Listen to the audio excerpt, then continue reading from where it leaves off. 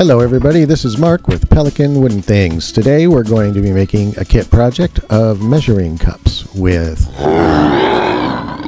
please note that part right there. It is broken off of the 1 cup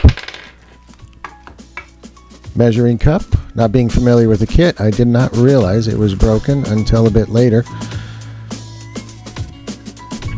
But overall a very nice kit. We're going to be using olive wood from the Holy Land as part of the handle. I just love the grain on the olive wood.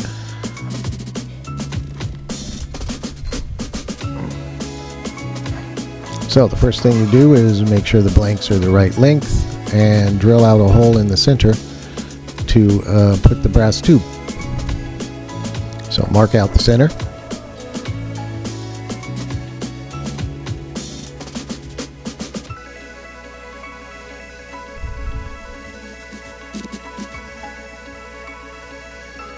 Do that on all the pieces.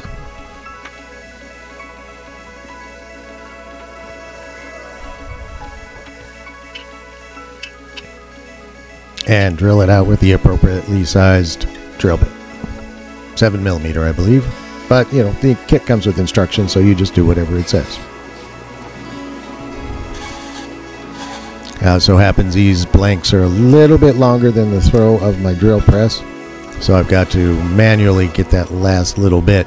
If you do this, make sure, extra sure, that your hand is not on the bottom of the blank.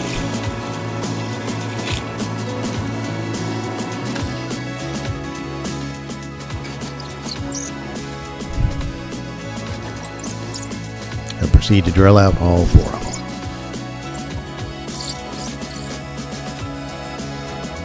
them. Scuff the brass tubes a bit so the glue will adhere better.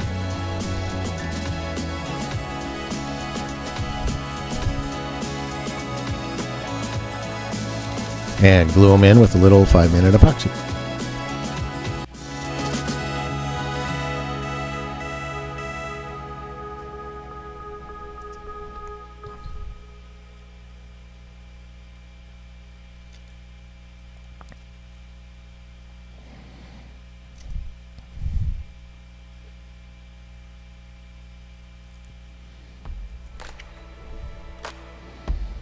Spread the glue well. I try to twist it a little bit as I'm putting it in there to make sure glue gets on at least a good portion of the surface of the wood inside the hole. I take it over to the disc sander and you grind it down until just the tip of the brass tube inside begins to show.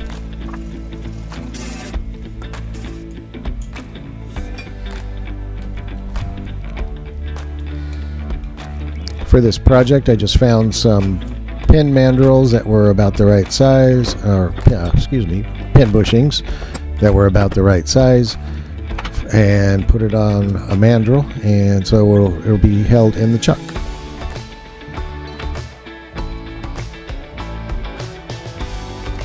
It's an adjustable mandrel. It goes longer or shorter depending on the size of the blank that you have to turn. That looks about right. Tighten it up. And you have a custom sized mandrel.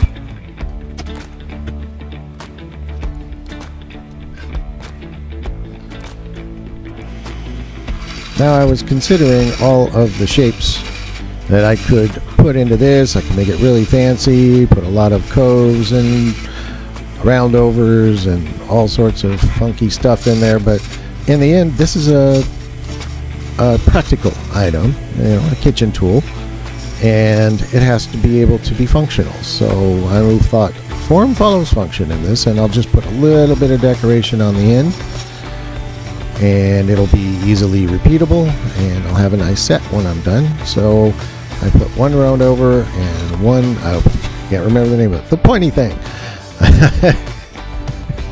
I'm sure there's a better name for it, but I can't think of what it is right now.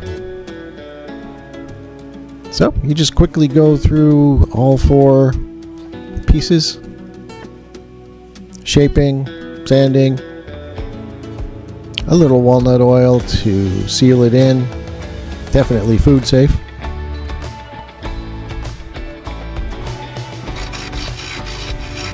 Rinse and repeat.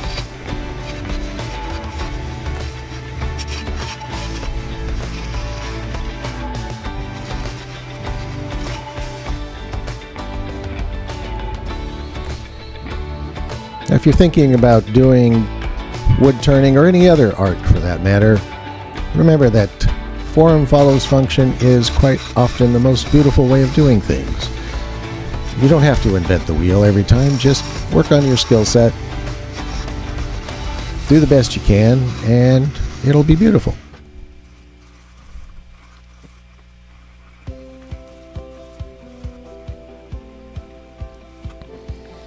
Now, this was my first time working with olive wood. I noticed when I was working with it, it had a distinctive smell, but not a bad smell, not at all, but definitely different than, say, pine or walnut or any other wood I had previously worked with. And I had this weird feeling when I was working with it. I was raised in the church, and I thought, oh my goodness, this is a smell Jesus was probably familiar with, and that just kind of tripped me out a little bit.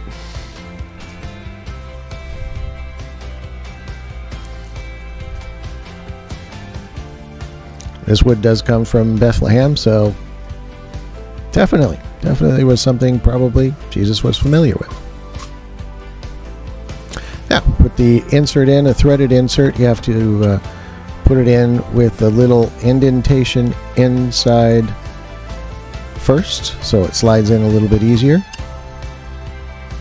I happen to use this woodworker's vise. There's also pin vices and other methods of getting these in, but this is my preferred method. The longer pieces are a little bit tricky. They tend to push off center as you try to press them in, but eventually you just work it a little bit at a time and you get there. This project was delayed by a couple of weeks, because at first I tried to get in touch with the company that sold me this, and their phone number was continuously not responsive, so I had to email. Eventually they kindly sent me an extra 1 measuring cup, and there it is.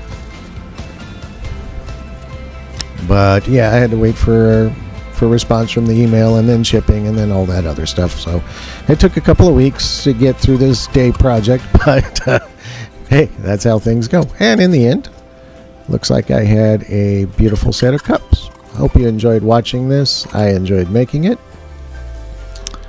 Like, share, etc., etc. And thank you so much for watching.